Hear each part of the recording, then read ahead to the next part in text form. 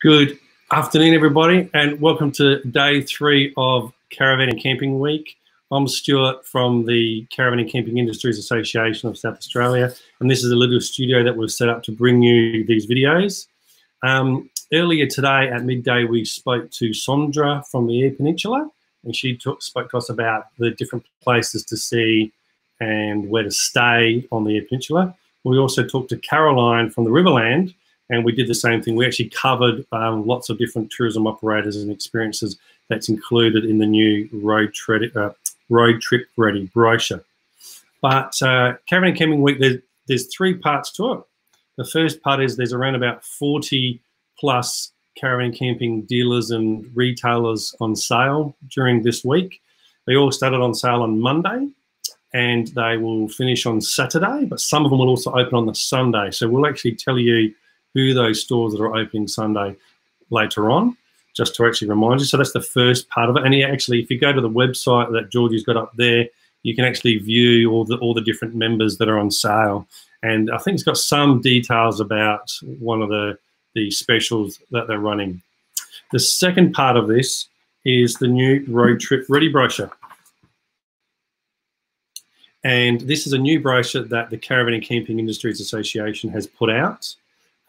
It's done in conjunction with around about 50 tourism operators from all the regions around South Australia. We've also had help from the Tourism Ministry Council of South Australia, and also the South Australian Tourism Commission has put in some funding as well. So this is a brand new brochure. It's only been received yesterday and today in all the member businesses. So if you're wanting a copy, there's only limited copies.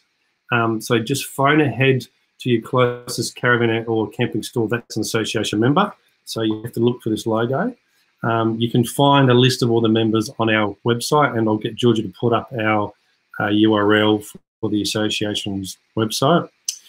In this guide, as I said, there's lots of information. So every region has 2 or 3 pages on it, and it lists different options about what you can do and where you can stay.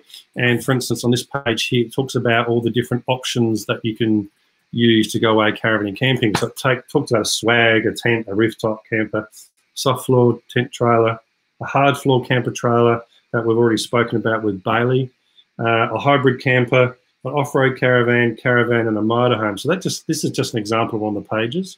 This is a really good guide if you've never done caravan or camping before, or you haven't done it for a long time and you want a little bit more information.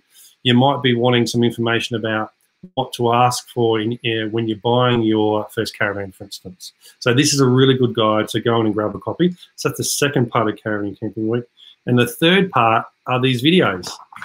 So every day we post up a video in the morning, and we give you a bit of advice about what's happening during the day. At midday, we talk to the regional tourism managers that are listed in the Road Trip Ready guide, and they talk about all those places.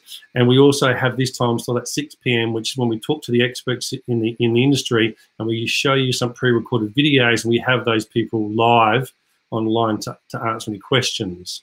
So they've been going really well. Today I'm going to be talking to Mike Griggs about how to pack your caravan, and that's in particular about where you put lightweight stuff, medium weight stuff, and heavy stuff around the van, where to pack them. And we've also got Brett from Dave Benson Caravans, and he's going to be talking about what a Pop Top Caravan is. And there's a few questions there that we're going to ask him. Now, during the video with Mike Griggs about how to pack your caravan, and also the video with Brett about what a Pop Top Caravan is, if you've got any questions, just type them up in the actual comments, and Georgie will try to bring them across, and we'll try to answer those on the run.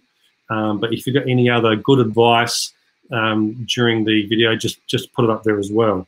So the first video we're going to show you is the how to pack your caravan. Unfortunately, Mike Griggs has a few technical issues. He can't get on just yet, so I'll take this segment from now, and if we're fortunate enough to get him on, then we will. But we have got a few questions here as well about packing your van, that if Mike Griggs can't come on, I'll get Brett to answer them as well. So let's first of all watch the video about how to pack your caravan. Hi everyone, welcome to Caravan and Camping Week. I'm from the Caravan and Camping Industries Association office, and we're here to shoot some videos about the different types of product you can take away, plus also some hints and tips. And I'm here with Mike Griggs. Mike Griggs is about 120 years old. Yeah, you're right. And you've been caravanning a few years? Over 40 years. 40 years. So you go away a lot and you've fixed up lots of vans. You've seen a lot of stuff in your time. And we have. Yeah. So we're going to talk about how to pack your van and where to put items of different weights. So if you stand back, Mike, look, we've raided Officeworks this morning. We've stuck all this coloured card on there, and you're not colourblind, are you, Mike? No. No? All right, well, that helps. So we're going to just talk to you about the different weight of items in these different colours. So blue here represents light stuff. Actually, Georgie, can you check the texter? All right. Oh, I've got the texter, all right. I know Mike's a bit old, so I'm going to write light on there. So we'll put the light stuff, Mike. You can see on the end, either ends of the van and just over in the middle there. So why do we put light stuff on the ends of the van? Well, we don't want excessive weight at the rear, and we definitely don't want excessive weight at the front, because we don't want to increase the ball weight too much. So we want to keep the van like a boat. We want to keep the van balanced. All right, and the van and the actual manufacturers of the van take into account, and the chassis builder, where they put the axle to try to get a nice balanced weight over the van. They do that to work out a ball weight that's 10% or a little bit more. So the van tows, when it's empty, tows fairly right, and the idea for the customer is to keep that ratio correct. So by putting the light stuff on either ends, it doesn't really muck around with how the chassis designer really designed the chassis for the weight. So we've got the light stuff on the ends. Yep. Now let's go to the yellow stuff. That's medium weight? Pardon? Medium weight? Yeah. Your plates, you usually use plastic plates and cups and things like that, because you want something that's light up there, and if your weight is too heavy at the top, it'll cause the caravan to roll. So the weight is down. Yeah. Down to the floor, and the light stuff's up there. The medium stuff. And that could be tea towels and. Yeah. So the medium yellow stuff's still kind of in the middle of the van. Yeah. All right. So let me just write. Medium. So this is medium weight stuff. And now, Mike, let's turn to let me just grab that. Let's now go to the red. So what does red represent? Well, the heaviest things you're carrying, your water tank will be probably just in front of the axle, or around about near the axle.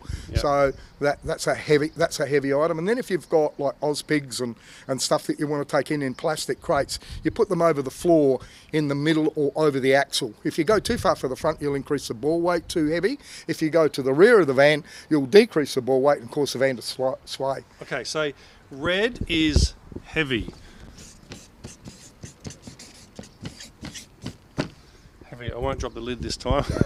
So heavy stuff over the axle. Yep. So you're not really affecting the weight of the van either end. Yeah, you're trying to keep a ball weight of around about what it started at. You don't really want to increase that ball weight to a great degree. All right. So I'm going to give you a pop quiz.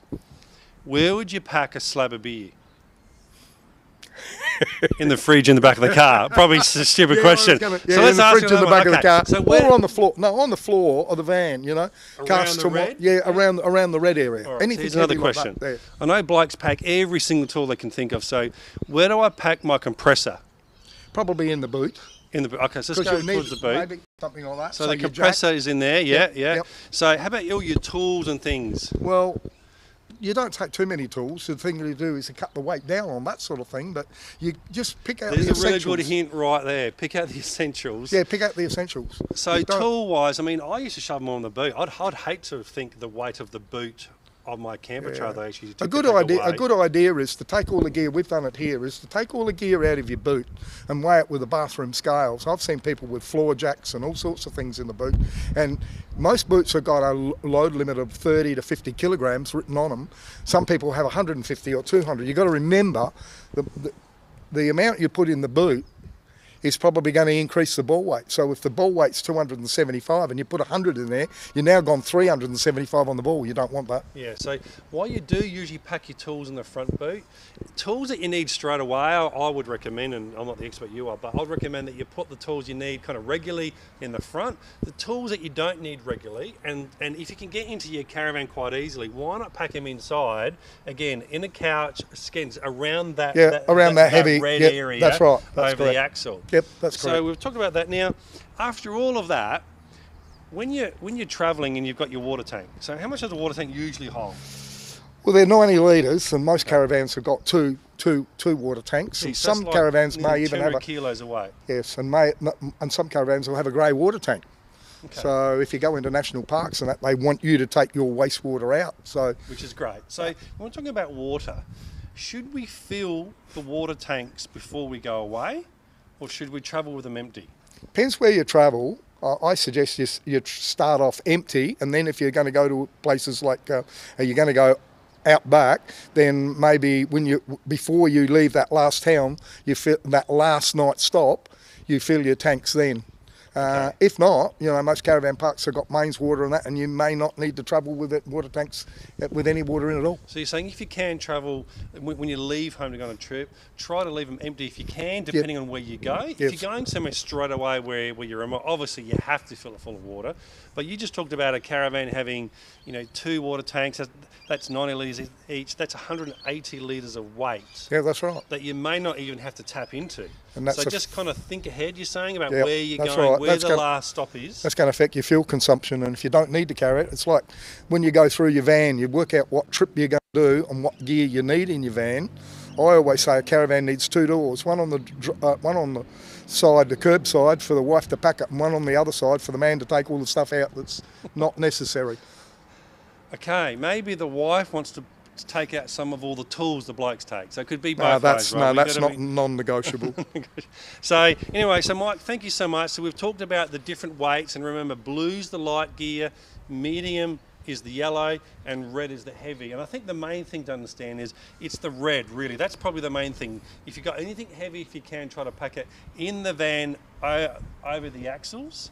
Now, this kind of makeshift diagram we've got here is actually in the National Recreational Vehicle Towing Guide. Now, these are very limited supply print run, but you can actually download it and go online. So if you Google the National Recreational Vehicle Towing Guide, you'll be able to find this.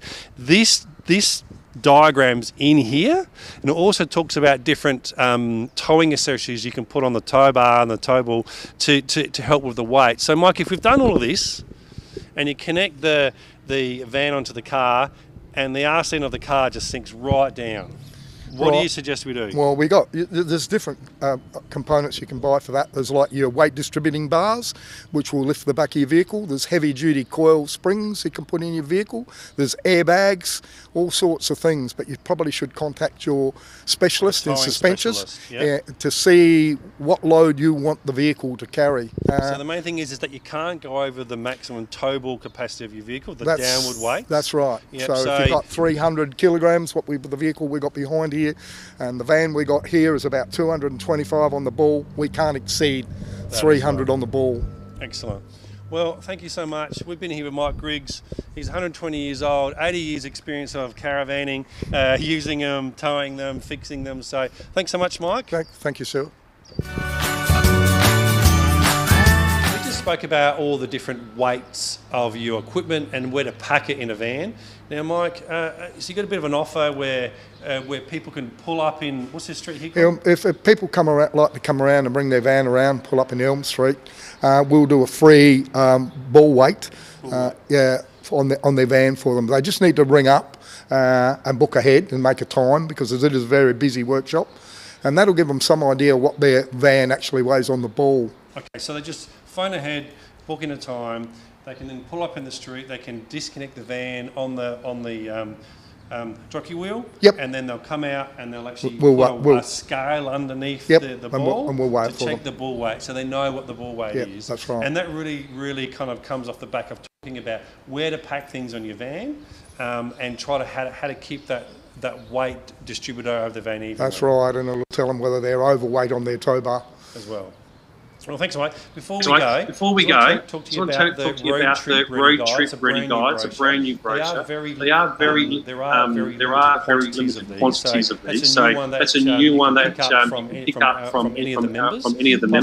Plus, also on the back, it's got information about the new Let's Go Caravan and Camping SA Club, which you can click and you can join. And there's details about that on our website and on our Facebook site as well. Thank you so much, Mike. Thank you so much, Mike. No, thanks, Stuart.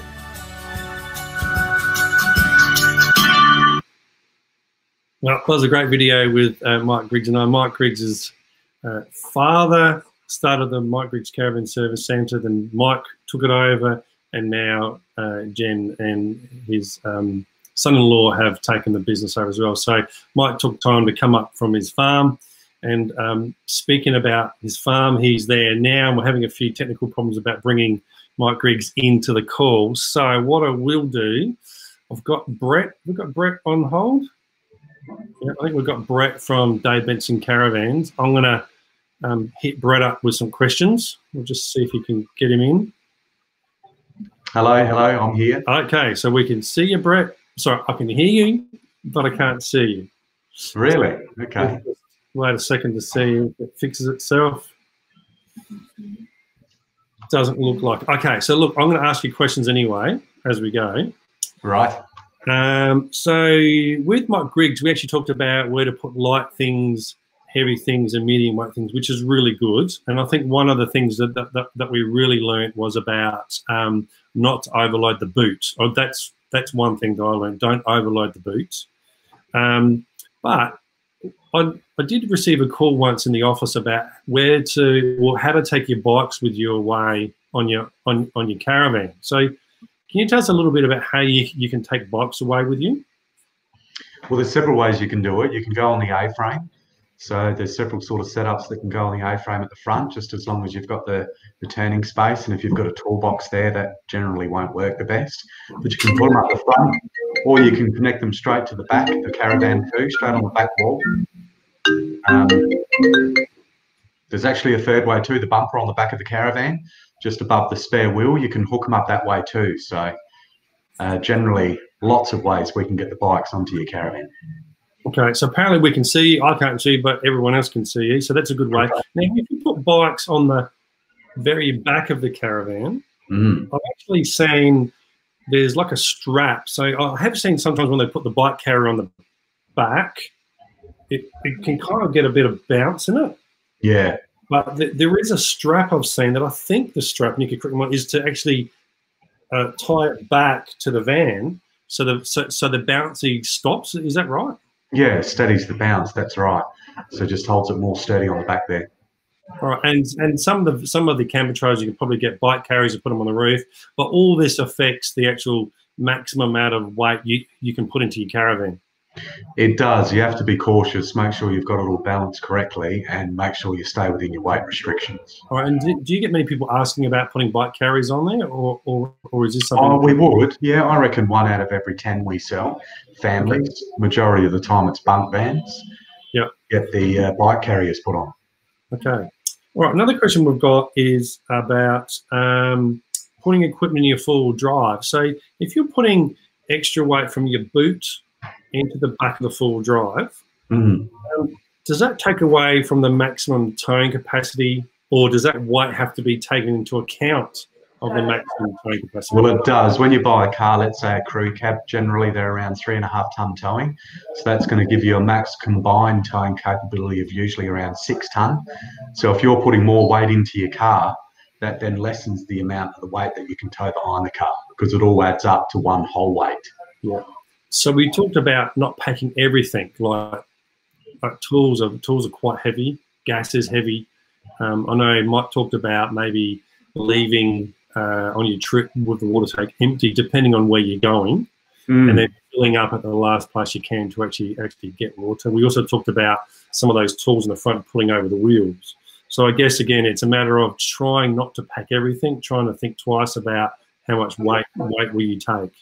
That's right. And the third question, now, this comes from a little bit of experience, but we've had a couple of other questions too. So if you're driving on lots of unsealed road and it's really rough, when I say really rough, rough. I'm talking not big bumps, but just constant. Corrugated. Yeah. So any tips about, I guess, how to protect the gear that you pack in your van from getting, bouncing around and also rubbing inside?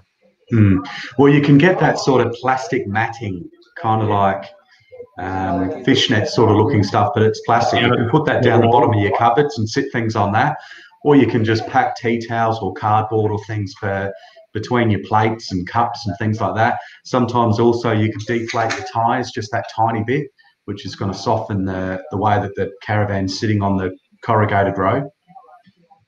Yeah. Now, I did a trip once to a place called Papunya, which I think is maybe, 300, 400 k's northwest of Uluru, and the roads were so rough that the cans of drink that I had in the fridge, they vibrated the whole way. They actually rubbed holes into the side of the can and leaked into my fridge. Right. And I know that somebody said you had to slip things in between those. Yeah. Sometimes pack cans in stubby coolers in the fridge so they don't rub. And the other little trick about when you're packing your van, I learned, is that if it's going to be rough like that, just get some tape and tape the door close of your fridge. Because when we had cheese on the floor, jar of olives, just the whole content of the fridge popped out. So just think ahead, as Brett said, let the tyres down a bit, pack things nice and tight, put them on those non-slip mats that we're talking about, and also just think about things jiggling around and maybe just taping that fridge door closed. That's from my own experience, but I'm pretty sure lots of other people have actually done those tricks as well. Yeah. So, Brett, look, I really appreciate you coming on a little bit earlier answering those questions. I know we've got years of experience with talking to people, so I can only give you my kind of limited experience, but talking to someone like you is great. So thank you so much. Now, that towing guide, if you wanted to have a look at it, the website is caravantowingguide.com.au, and there'll actually be a link on there to actually download it. Now, it actually looks like this. There is very limited supplies of these. They are printed nationally. All the different state caravan and camping industries associations chip into this, and they send them around. So there's only a few copies around. Again, if you want these, I'd probably hit up the tow bar guys first that are members, and then talk to the caravan dealers or the caravan service and crash repairers, because these are out there, but they're very few. But you can download a copy online from the in a PDF form, and these are really good. And that little diagram about the weights, where to pack things, that's all in there as well. It also talks about different hitches and things. So definitely try to get a copy of this, or at least download a copy. So look, thanks, Mike Griggs, for that. We appreciate your time.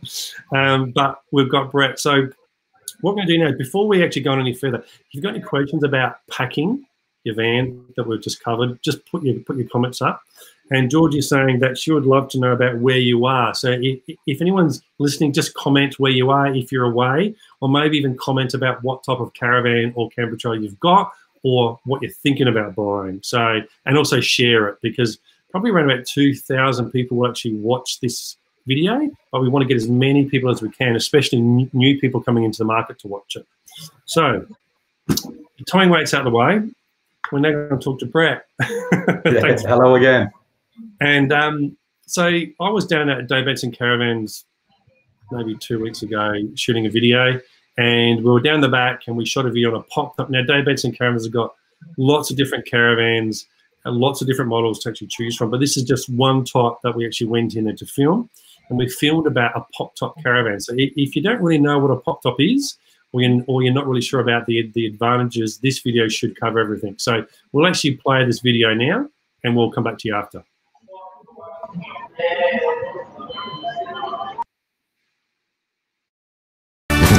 Hi, I'm Stuart from the Caravan and Camping Industries Association of South Australia, and welcome to Caravan and Camping Week.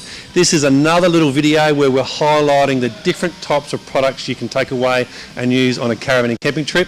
And I'm with Brett from Dave Benson Caravans. How you going, Brett? Thanks for having us. Thanks, Stuart. Good. This is a fantastic place. I'm always impressed when I come down here. It's big. So we're here to talk about a Pop Top.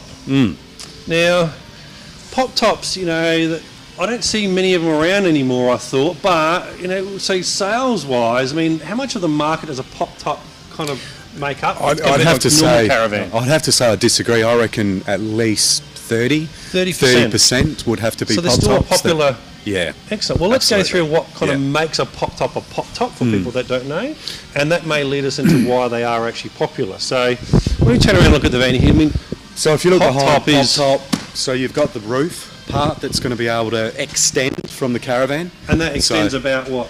Yeah, so foot and a half. You'll manage to lift it up higher. So as you can see here to the canvas section, so just above the awning. It pops up. Yeah. And what's the point of all that? Why not just have a solid side wall in there? So the point will be maybe people don't want to have their caravan parked out the front. They don't want it sitting out the front of the house. They want to stick it in their garage. This will lower down, so you can stick it into more confined spaces. Yeah. Also, too, behind a car, it's a more compact unit. There's less wind drag. There's better fuel efficiency. It's actually cheaper to travel Australia. So the wind kind of travels over the car a bit more and over the van a bit easier. Because the caravan's tucking behind the car more, and it's lighter weight. And so this pop top style makes a lighter van generally because there's less. The walls are lower on the outside, and there's less walling as such. It is. There's less walling. It's canvas that's made up, so canvas is clearly lighter than fiberglass or composite panel or whatever the caravan's made of. So it creates a lighter unit and hull.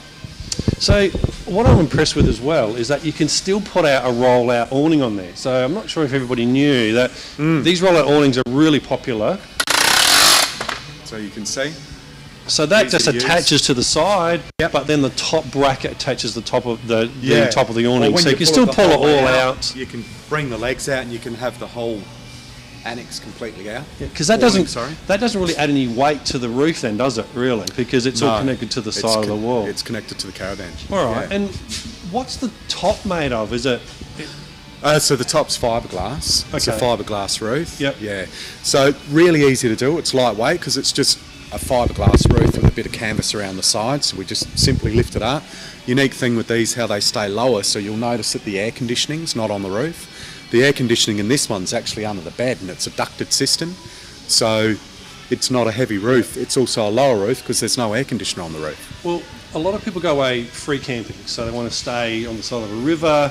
They want to stay in a bush campsite. So places where there's no power, can you still put solar panels on the roof? We can fill it with solar. Look, it will make it a little bit heavy, but I can show you in a moment. It's really easy with put it up and down. The arm system that they've done, the mechanism. It's lightweight. It's easy to do. Otherwise, if you wanted more panels, I guess you could put it external on the floor. You can. And it's good too, because sometimes you want to park your caravan in the shade. And then if you've got to chase the sun solar, you can put the solar out in the sun, have the caravan in the shade.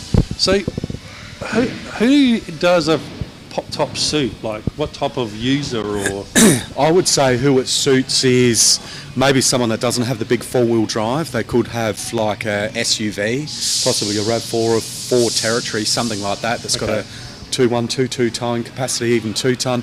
This one is like 1,700 kilos fully loaded, so well under 2 tons. So your normal car can just tow this. You don't have to be a serious big four-wheel driver. That's about the weight of my camper trailer.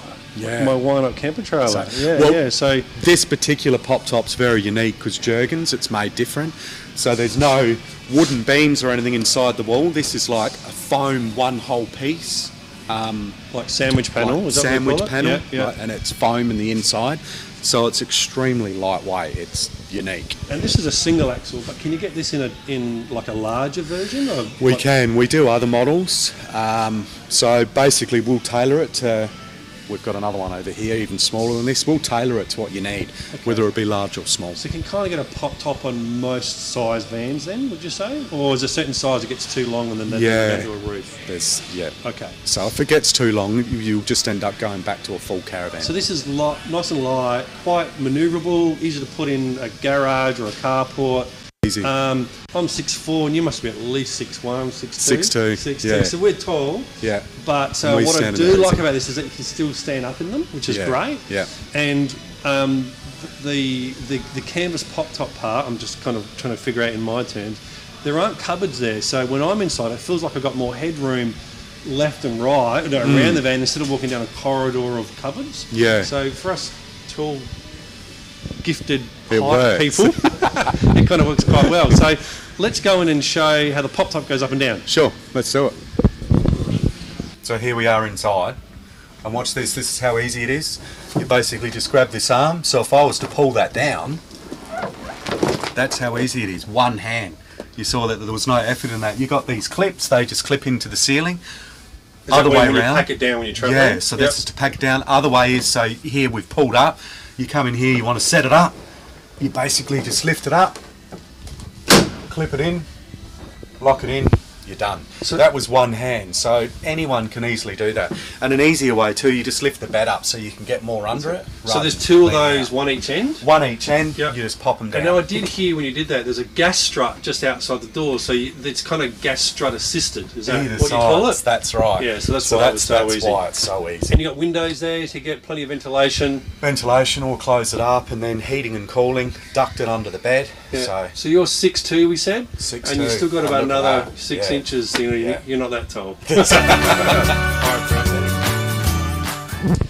Well, thanks Brett for showing us what a pop top is. Obviously there are certain types of users that it would suit, and I think the price point's really good. So everyone, that's a pop top, and that's one of our product type profiles that we're doing for Caravan and Camping Week. So thank you very much. And just before we go, I just want you to keep an eye out for the new Let's Go Caravan and Camping SA Club, which you can all join and become members of. So keep an eye out for that. There'll be more information on our Facebook page and in our email list and our website. So thanks so much, Brett. Great. Thanks. Cheers. Hey, we were just on the way out and we thought we'd stop because Brett's got a new brand to Dave Benson Caravans that we want to quickly show you and talk about some of the specials for Caravan and Camping Week. So tell me a bit about it, Brett.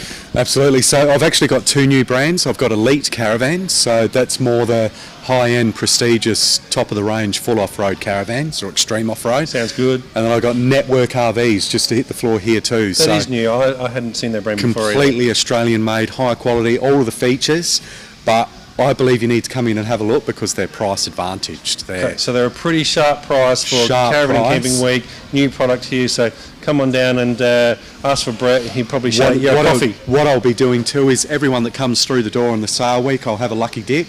So you're going to win up to $5,000 worth of discounts in this lucky dip. I'll have hundreds of checks in the box. Everyone is a winner and all of the vans are on discount. Do we get a free coffee? Sure do. And sausage sizzle. I'm here. Sausage sizzle. Thanks, Brett. All right, cheers. All right, cheers. I don't know what happened at the end of that video, but Brett, thank you so much. That was really useful to learn about a pop top. Good, excellent. Now, and of course, you've got lots of different types of RVs there, not only pop tops, but you just helped us out with bringing us in to film about a pop top, and we saw that big van. What was that brand again that you've got in there? So Network RV. Network RV. So that looked great. So look, I get lots of questions about all types of things every day in the office. So I've just jotted down 3 other questions that we've got. But if the viewers have got any other questions, or because we're broadcasting this around about the time that people are closing down work and driving home, if you've got questions after it's been live, still put the comments up because they'll come up and then we'll actually try to answer them for you. But Brett, so I've got 3 other questions for you, okay? One is, you talked about that you can put an air conditioner and it's installed inside instead of on the roof. Was that right? That's right, yes. Can you put a heater in it as well, like a diesel gas heater? You sure can. Same spot. Put it under the bed somewhere there and it can be ducted out through into the caravan.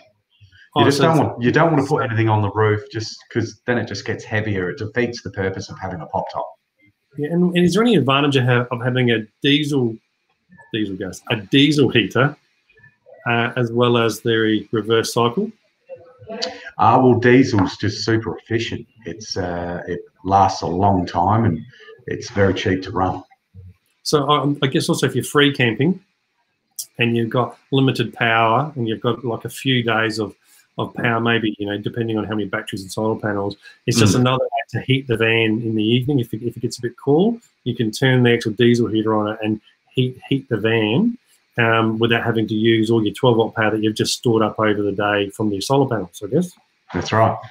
All right, so Tig, we can put a diesel heater in there. Now, what I was thinking when I was watching the videos about the range, so when the pop top's up, what's the material around the roof there, and how does it kind of perform in the rain? Yeah, well, it's fully weatherproofed canvas, so the rain's not going to get in there. And then also the way that it's set back in there, the roof comes out over the edge, so the water will run off further away. But even if it does get on that canvas, it's watertight. It's not going to get in there. And then when the pop top's closed in travel, it's a tight sealed unit as well. It's completely waterproof. So the roof bit kind of acts as a bit of like eaves off the side, and the canvas. It does, yeah, because the canvas is further in. But the canvas is fully waterproof. Zips are. You can open up the pop top roof vents, which I love, and I think to be able to have a screen door on the door, a screen to the airflow, and then to open up those vents is a real advantage of a pop top. But on the inside where the zips are, has it got flaps? But when you close the zip, the flaps come over, so it also stops the wind and the rain again? It does, yes. So that's fully watertight. All right, excellent. All right, and we're actually ripping through this pretty quick. Now, the other thing is about towing. So are pop tops easier to tow? They are, a little, yeah. So all caravans these days are made aerodynamics, but I suppose the advantage with a pop top is it's a lighter weight caravan. It generally sits lower behind your car too, so it's getting less wind drag, coefficiency drag, because it's tucked in closer behind the car. But they're generally lighter, a good few hundred kilos lighter than a normal caravan. So it's probably lighter. That means when I say easy, it's easy for the car to tow, not as in actual towing ability. It's really about how hard the car's working. So it's easy for the car towing because they're probably lighter and they are lower, so there's less wind resistance on the front of the van. Spot on. Okay, excellent. Oh, geez, I'm becoming a bit of an expert here. So, hey, Brett, thank you so much. Now, before we go, Dave Benson Caravans are on sale as part of this Caravan and Camping Week. They've got plenty of deals on. I'm not sure if Brett's still doing a sausage sizzle or not. There's a few concerns around COVID and all the different... Yeah, so I have put a break to that, but I reckon I still will do it Friday and Saturday, but of course with the most cleanest standards we can produce. So, yeah, there's a little bit of worry about that. Yeah. Plus also, you've got the Road Trip Ready Guide in there, and you've also got copies of the Almanac, which there's still a few laying around for this year. I don't have them both on the tables. Now, thanks so much, Brett. I really appreciate your time. I'll catch you around, but Brett, thanks for having us in your place to film the video and coming on this afternoon to be live. Sure. Thanks for having me aboard. Easy.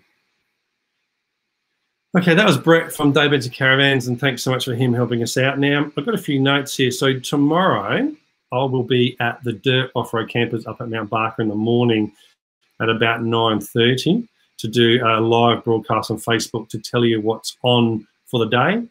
And I'll be talking to two tourism regions. I think I'm talking to the Flinders Ranges Regional Tourism Manager and the York Peninsula, so that'd be great, two fantastic places. And in the afternoon at 4 o'clock, not 6 o'clock, so we moved it to 4, we're going to be talking about the different types of places you can stay. So we'll be talking about caravan parks, station stays, national parks, free camping. So we'll go over all of those. And also I'm going to be talking to Northland Caravans, where we were the other week, and we talked about a typical on-road caravan and some of the important things that you might want to ask for the first time you're buying one. So lots of little features on the outside that would really come in handy when you're purchasing your first one. So I'll see you at 9:30 tomorrow from the Dirt, and I'll give you a rundown of the day. Thank you very much.